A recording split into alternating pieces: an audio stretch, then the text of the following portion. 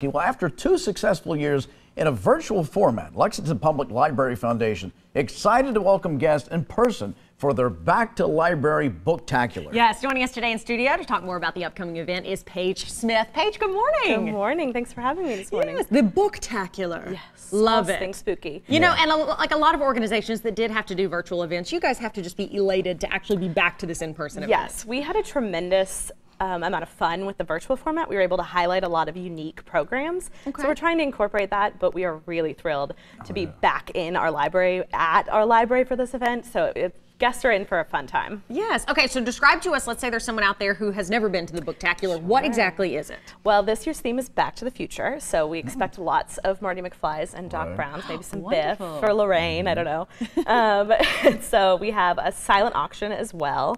And we've got a DJ, we've got some tarot card readings so folks can come predict their future. And folks are being dropped off in the parking lot at 88 miles per hour. Yes, that's exactly, the crazy thing. exactly. Our auction closes at exactly 10:04 when the lightning will strike. Oh, I love that. Yeah, we've had a lot of fun pulling the films. We're actually going to show the first film in our Farish Theater, so folks will have a really good time. That's awesome. And so really, what's just been the overall purpose behind this event? What do you hope people take away when they come to the Library Booktacular? Foundation supports the library. So all the funds raised through this event will support education and workforce development programs. So a lot of the fun programs, this month is Teen-tober, so a lot of our programming is geared towards teens.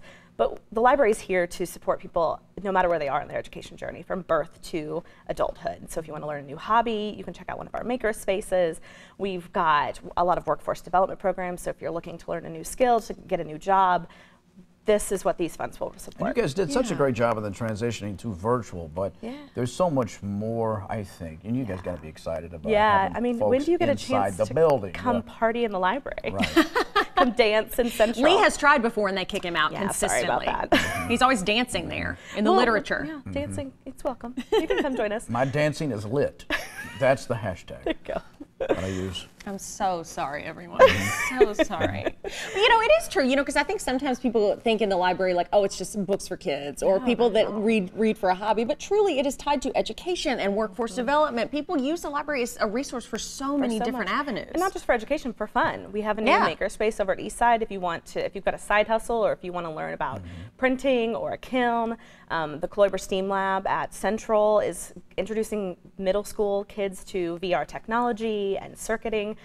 We're there for anyone, and if you've not, especially during the pandemic, if you've not been in our spaces because we were closed for so long, we're really inviting people to come back and support us and have fun. I recall you guys were helping people start podcasts too, right? Yes, we have a digital studio at Northside. They've got it all. You can do it all. The library is moving on up, sticking with the times, including this fantastic Booktacular event that is in person once again. Time, date, all those good details. Yeah, so it will be October 29th at Central Library, but we also have a virtual silent auction that's running now, so we hope that folks will place their bids. We've got a halter from the Triple Crown winner Justify. We've got some Game of Thrones themed scotch, so we have all sorts of things for folks to bid on. So that's live until the 29th at 10:04. Scotch? Scotch. Yeah, place your bids, Lee. Paige, good to see you. Thanks for having me. Thank you so much. Good luck with the event. It's going to be amazing.